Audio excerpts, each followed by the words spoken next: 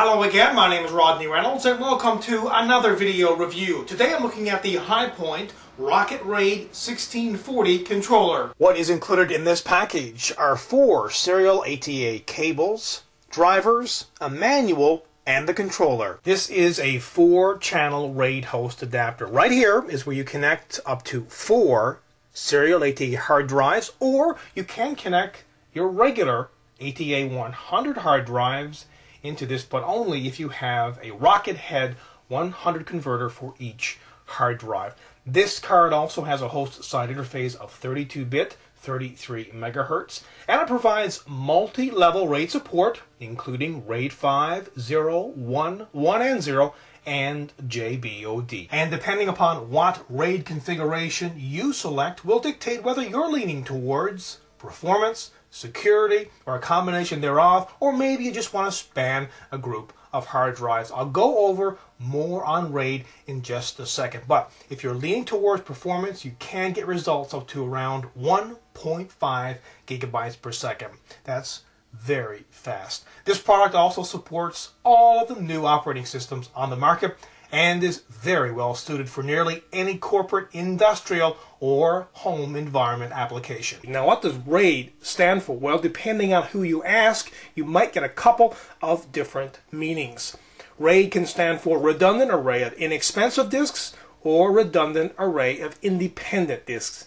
Either way, a RAID is a method of combining many drives into one unit or an array. And there are a few different RAID levels: RAID 0, RAID 1, RAID 0 plus 1, as well as Jbod. Now, first of all, I'll tell you what Jbod stands for. Well, it stands for just a bunch of disks, and that's basically all it is. For example, if you have 2 100 gigabyte drives, it's going to equal 200 gigabytes in total. There's no security, there's no redundancy, there's no performance. It's just a bunch of disks. Now let's go back to RAID 0.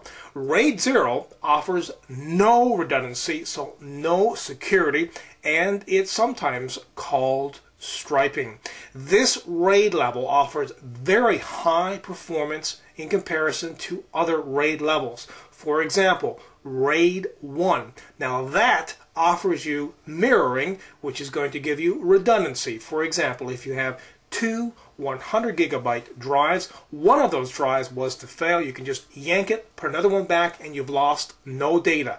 If you compare this to RAID 0, if you lose a drive in a RAID 0 array, you're out of luck, and you're going to lose the complete array. And when everything is installed, power up your system. It will then scan for the hard drives. Press Control-H to get into the RocketRAID BIOS settings utility, because in here is where you will create the array. For example, you can create a RAID 0, RAID 1, RAID 0 and 1, 5, or Jbod. You can delete the array. You also got a number of other options in this BIOS settings utility.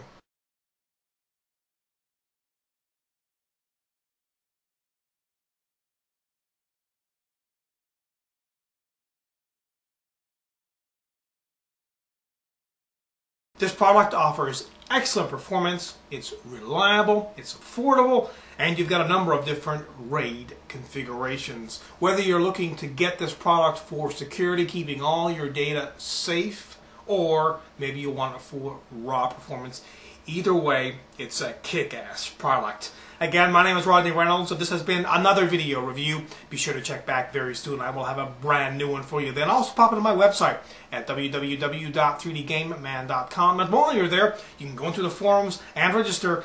And remember, registration is completely free. Also keep in mind, you can find out a lot more on this product in the forums. And as a final note, if you love watching my video reviews, please help support 3dgameman.com. Until the next time, take care.